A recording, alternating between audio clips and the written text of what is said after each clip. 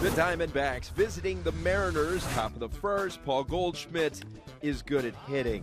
His 22nd home run of the season puts the visitors in front, 1-0. Top two, Wellington Castillo, also good at hitting.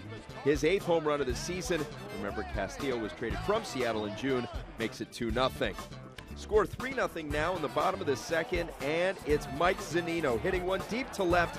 Ender Inciarte makes the catch at the warning track up against the wall. To the bottom of the ninth, 3-2 the score. Seattle looking to equalize, and they do.